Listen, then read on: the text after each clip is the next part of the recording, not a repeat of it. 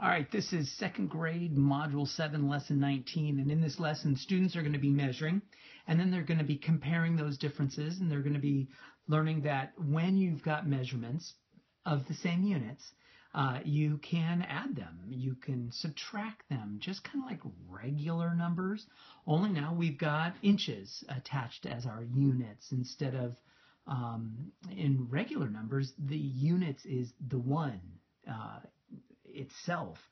Now the unit is inches or the unit is centimeters. So, for example, if I have a table and I know that the table is 53 inches wide, and I've got a piece of ribbon, and that red ribbon stretches but not quite all the way across the table. That red ribbon only goes 46 inches across the table.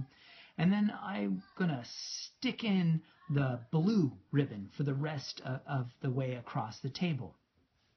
How much blue ribbon am I going to need? And the idea is we can either use an addition problem, so it's an addition with a missing add end to solve this problem, or we could use the classic subtraction.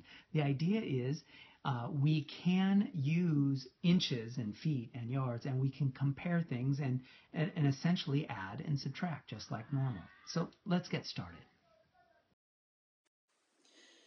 All right, the directions say to measure each set of lines, and we're going to do it in inches, and then we're going to write the lengths down here, and then we're going to complete the comparison sentence. The idea is we want students to understand that if you're talking about 5 inches or 3 inches, that you can add those together and get 8 inches or whatever it is. So let's get measuring. Now, my import here is not to scale, so my answers are going to be different from your answers. So really, I'm just showing you the general concept. So we're going to line up the ruler.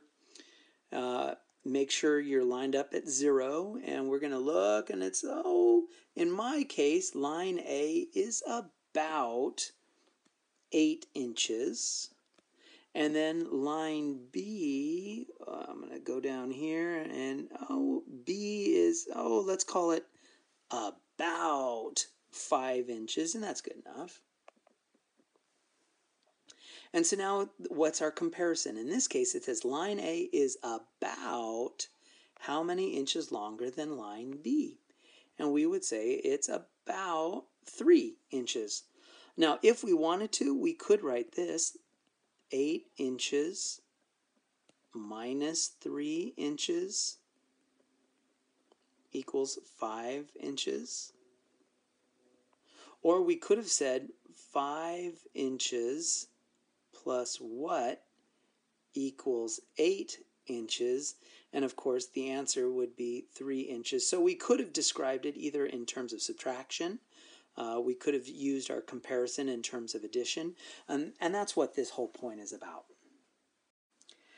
Now we are making it a little bit more abstract because we're not actually talking about actual physical measurements. Now we're just talking about numbers with particular units attached. So we've got 8 centimeters plus how many centimeters equals 19 centimeters. Now if we wanted to, we could show this with a tape diagram.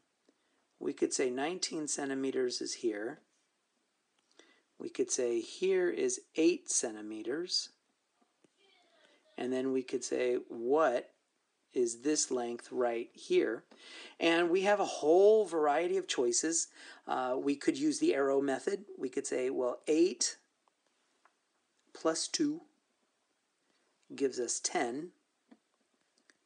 And then we can add 9, and we're going to get to 19. And so what did we add all together? We added 11. Well, 11 what? We added 11 centimeters. And so we can't just ignore the labels, but in this case we did kind of temporarily put them aside because we were dealing with just naked numbers. But then we have to remember those numbers have units attached to them. In this case it was centimeters. 12 inches subtract something equals 8 inches. Now what are we going to subtract? Now we don't want our students to just say 4, because 12 inches take away 4. You can't really do, because we need to have our units to be the same. So we need our students to say 4 inches. And that's it. Now, how did I get that so quickly? Parents and teachers, I'm going to leave that up to you to have your students participate in a conversation about how do they figure out that it was a 4. And that wraps up 2nd grade Module 7, Lesson 19, comparing differences but making sure that we are using our labels, in this case inches or feet or yards or centimeters.